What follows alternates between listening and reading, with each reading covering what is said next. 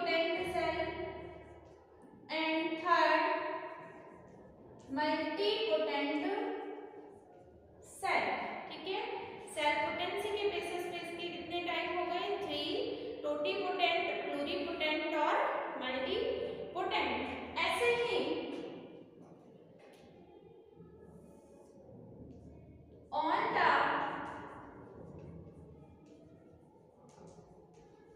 Basis of location, location के basis पे ये 4 टाइप में डिवाइड होंगे। Embryonic stem cell, embryonic germ cell,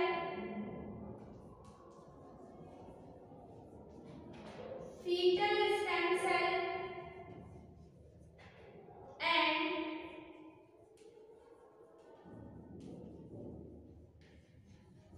adult stem cell. Clear है? ये हैं इसके टाइप्स। सबसे पहले हम बात करते हैं बच्चों on the basis of cell potency. Cell potency के बेसिस पे स्टेम सेल 3 टाइप में डिवाइड होगी, totipotent, pluripotent, multipotent. Totipotent cell वो होंगी जो स्पेशल सेल टाइप का, स्पेसिफिक ऑल सेल टाइप का जनरेशन करने के लिए रिस्पॉन्सिबल होंगी। ठीक है, जैसे कि मान लो जाइगोट है, इसका एग्जांपल आ जाता है। एग्जांपल क्या है? जाइगोट से हम फर्टिलाइज्ड एग भी कहते हैं। ठीक है, तो जाइगोट क्या करेगा? इन फ्यूचर एक पर्टिकुलर जो है इन्फेंट की प्रिपरेशन करेगा, एक पर्टिकुलर चाइल्ड की प्रिपरेशन करेगा, या हम बोले कि जाइगोट से एक पर्टिकुलर ऑर्गेनिज्म का क्या होगा? डेवलपमेंट होता है। ठीक है, यानी कि टोटीपोटेंट सेल वो सेल टाइप है जो स्पेसिफिक ऑल सेल टाइप का जनरेशन करने के लिए क्या है? कैपेबल है। एग्जांपल हो जाएगा जाइगोट या फिर फर्टिलाइज्ड एग। ठीक है, नेक्स्ट जो टोटीपोटेंट सेल हैं उन्हें हम प्री एम्ब्रियोनिक स्टेज से क्या करते हैं? निकालते हैं। ठीक है, अगर मैं बात करूं टोटीपोटेंट स्टेम सेल में जाइगोट की, तो जाइगोट से हम क्या करेंगे? एम्ब्रियो से क्या करेंगे? स्टेम सेल को रिमूव करते हैं। ठीक है, बट टोटीपोटेंट स्टेम सेल को हम लेबोरेटरीज में कल्चर नहीं करवा सकते हैं। ठीक है, क्यों नहीं करवा सकते हैं? क्योंकि टोटीपोटेंट स्टेम सेल को हम जाइगोट से निकालेंगे, ऑब्वियसली एग्जांपल इसका जाइगोट है, तो हम कल्चर करवाने के लिए जो सेल निकालेंगे वो जाइगोट से निकालेंगे। ठीक है, लेकिन टोटीपोटेंट सेल से या जाइगोट से जब हम सेल को रिमूव करके कल्चर करवाते हैं तो एम्ब्रियो की क्या हो जाती है? डेथ हो जाती है उस कंडीशन में। और एम्ब्रियोनिक डेथ का मतलब है किसी पर्टिकुलर जो ह्यूमन बीइंग है उसकी डेथ करवाना, है ना। तो टोटीपोटेंट स्टेम सेल को हम कल्चर नहीं करवा सकते हैं, टोटली इनके ऊपर क्या है? बैन लगा हुआ है। क्लियर? प्लूरीपोटेंट स्टेम सेल की बात करते हैं। प्लूरीपोटेंट स्टेम सेल क्या है? ऑल सेल टाइप का जनरेशन करने की कैपेसिटी तो नहीं है इनमें, बट कुछ स्पेसिफिक सेल टाइप का जनरेशन ये क्या कर सकती हैं? इजीली कर सकती हैं। ठीक है, प्लूरीपोटेंट स्टेम सेल को पोस्ट एम्ब्रियोनिक स्टेम सेल से रिमूव करते हैं और इनका एग्जांपल हो जाएगा अम्बिलिकल कॉर्ड। ठीक है, umbilical cord, pluripotent stem cell या अम्बिलिकल कॉर्ड को हम इजीली लेबोरेटरीज में कल्चर करवा करके रख सकते हैं। ठीक है, नेक्स्ट है मल्टीपोटेंट स्टेम सेल। हाँ, एक और बात ध्यान रखेंगे कि जो प्लूरीपोटेंट स्टेम सेल हैं इनको आईसीएम जो सेल है वहां से रिमूव करते हैं। आईसीएम क्या होती है? यहाँ देखिए, जब पर्टिकुलर जाइगोट की प्रिपरेशन हो जाती है तो जाइगोट के बाद डिवीजन होंगे जाइगोट में और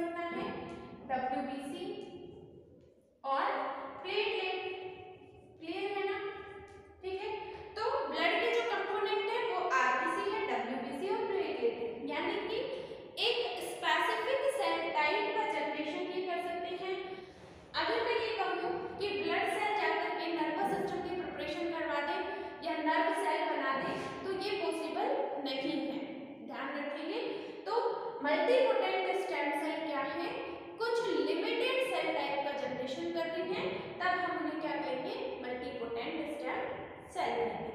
ये तो बात होगी बच्चों on the basis of cell potential stem cell के टाइप। अब हम बात करते हैं on the basis of location. तो ध्यान देंगे, फर्स्ट पॉइंट है एम्ब्रियोनिक स्टेम सेल। एक्चुअल में एम्ब्रियोनिक स्टेम सेल और एम्ब्रियोनिक जर्म सेल्स क्या है, प्लूरिपोटेंट स्टेम सेल का एग्जांपल है। एंड अब हम बात करेंगे on the basis of location. Location के बेसिस पे फर्स्ट पॉइंट आता है एम्ब्रियोनिक स्टेम सेल। तो बच्चों एम्ब्रियोनिक स्टेम सेल जो है वो एम्ब्रियोनिक जो कंडीशन है, एम्ब्रियो जो है उनसे हम क्या करते हैं, रिमूव करेंगे, यानी कि आईसीएम वाला जो पोर्शन है, इनर सेल मास जो है, वहां से हम सेल को रिमूव करने का काम करेंगे। ये बात मैं आपको बता चुकी हूँ कि एक पर्टिकुलर एम्ब्रियो में लगभग 100 टाइप के स्टेम सेल्स क्या होती हैं, प्रेजेंट होती हैं। ठीक है, नेक्स्ट देखिए एम्ब्रियोनिक जर्म सेल्स। लगभग 5 या 10 सप्ताह का जो एम्ब्रियो है उसमें टेस्टिस और ओवरी का डेवलपमेंट हो चुका होता है, और जब हम टेस्टिस या ओवरी जो कि एक स्पेसिफिक टाइप के जर्म सेल्स होते हैं, वहां से हम क्या कर रहे हैं, सेल को रिमूव करवा रहे हैं, तो हम कहेंगे embryonic germ cell. Fetal stem cell, देखिए प्रेगनेंसी जो पीरियड होता है वो हमें पता है कंप्लीट 9 मंथ का होता है। तो फर्स्ट 2 मंथ जो है, ठीक है, फर्स्ट 2 मंथ की जो स्टेज आती है वो एम्ब्रियो कहलाती है। उसके बाद जो स्टेज है 3 to 9 मंथ जो है वो फीटस कहलाती है। ठीक है, तो फीटल जो स्टेज है, फीटस से हम स्टेम सेल निकाल रहे हैं। 3 महीने के अगर एम्ब्रियो है उससे हम क्या कर रहे हैं, सेल्स को रिमूव कर रहे हैं। देन हम क्या कहेंगे कि वो कौन से सेल हैं, फीटल स्टेम सेल्स का एग्जांपल है। लास्ट आता है adult stem cell. Adult stem cells को हम अडल्ट जो स्टेज है, वयस्क जो अवस्था है, वहां से क्या करते हैं, रिमूव करते हैं। ठीक है, तो ये बात हो गई बच्चों स्टेम सेल्स के बारे में। ठीक है, जिसमें हमने देखा कि डिस्कवरी कब हुई थी, किस टाइप के कैरेक्टरिस्टिक हैं और क्या क्या टाइप हो सकते हैं स्टेम सेल के। क्लियर है?